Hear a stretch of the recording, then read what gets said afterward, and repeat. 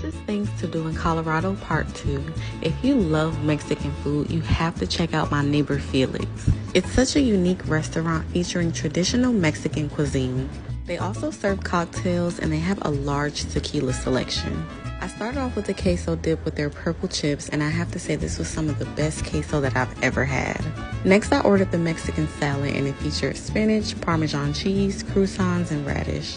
It was only right that I ordered the guac dip as well, and it was so good and so fresh. Then my guests had the Americano tacos that featured ground beef, and the beef was seasoned to perfection. I ordered the carne asada with steak, and it came with all of the ingredients you needed to customize your own taco.